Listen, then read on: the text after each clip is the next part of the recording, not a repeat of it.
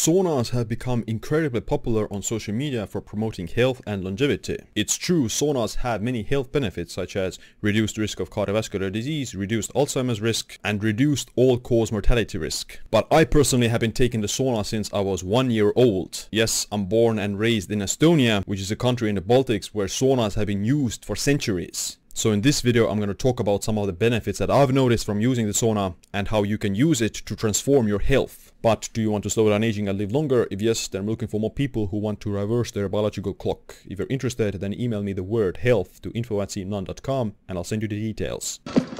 It's showtime. The first time my parents took me to the sauna was when I was around 1 year old. Whoa, you might think, isn't it dangerous? Now, of course, my parents didn't take me to the hottest level of the sauna and just throw a bunch of water onto the stove and make it super hot. The way my parents did it was that they just took me to the sauna room to wash, and they just did like a small warmer bath for me as a baby. The temperatures obviously aren't as high as if you normally take the sauna, but it is significantly hotter than a regular room. And it's not really dangerous. Mild hyperthermia, mild elevation in your body temperature, which is the mechanism by which the sauna has health benefits, is safe and fine for all ages of people. And as a baby, I didn't go to the sauna like every day. Usually it might have been like once a week or something like that. I was born and raised in the countryside, so in the countryside the sauna day is usually once a week. And since then I've taken the sauna all throughout my childhood, all throughout my teenage years, and now as an adult I take the sauna several times a week. But why is the sauna good? Like, what are some of the health benefits that you can expect from that? We do have a lot of studies specifically from Finland, and it has been found that using the sauna more than 4 times a week compared to 2 to 3 times a week is associated with 63% lower risk of sudden cardiac death,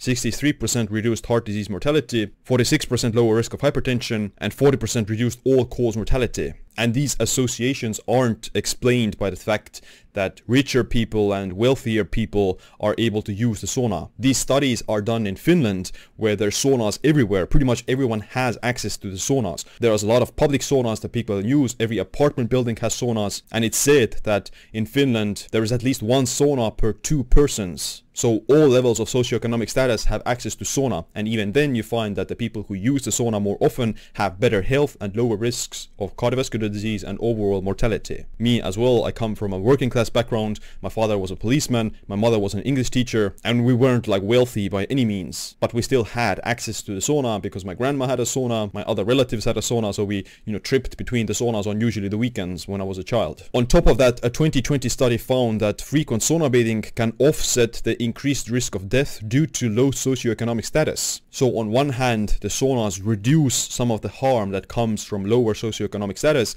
while on the other hand, saunas enhance the positive benefits of certain other healthy lifestyle behaviors like exercise. Sauna has many health benefits in terms of boosting your exercise performance, boosting your exercise recovery, and even enhancing some of the benefits that you get from exercise. So it doesn't really matter what your health status is. It doesn't matter how fit and healthy you already are. It doesn't matter how rich or poor you are. You can still gain a lot of health benefits from the sauna use. Winning. As someone who has used the sauna regularly for 28 years, here are some of the biggest benefits that I've noticed. Number 1 is better heart rate variability and resting heart rate. My average heart rate variability ranges from 100 to 130, which is very good and much higher than the average person. My resting heart rate during sleep is 38 to 40 and around 40 to 60 during the daytime when I'm not exercising, which is also excellent. Of course, I also exercise, of course I sleep well, of course I follow a good diet, all of which increase your heart rate variability. But what I've noticed from online is that the people who don't use the sauna,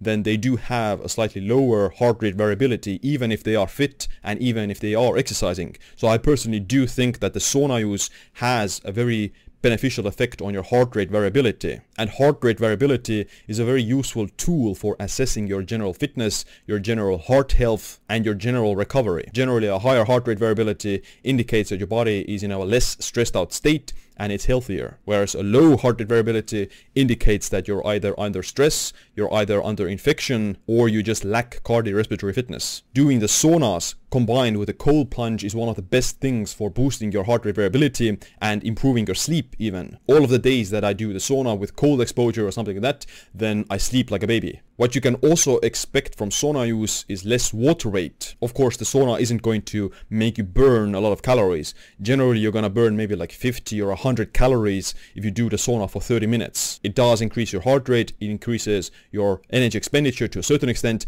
but it's not as effective as doing intense exercise for burning calories, so it's not really like a reliable weight loss tool. But it does certainly boost your cardio performance because of the effects on your heart. What I've also noticed is that the saunas help to retain muscle tissue because of the anti-catabolic effects of the heat shock proteins that get activated under heat. The sauna also increases growth hormone that helps with muscle retention and reducing muscle catabolism. And lastly, the sauna also has a very positive effect on my brain performance and mental health. It has been found that the sauna use is associated with reduced risk of Alzheimer's and dementia. So how much sauna should you do? The research shows that the maximum benefits come from doing the sauna 4 times a week or more. You don't see additional benefits above 4 times a week, but you do increased benefits compared to 2 to 3 times a week or once a week. So if you can, then aim for 4 times a week. That gives you the most maximum benefits. But even once a week is better than nothing at all. I mean, even like once a month is better than nothing at all. So generally what I recommend is that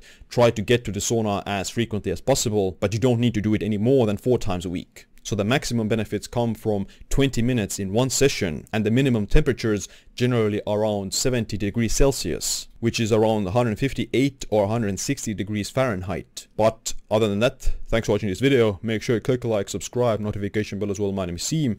Stay optimized, stay empowered.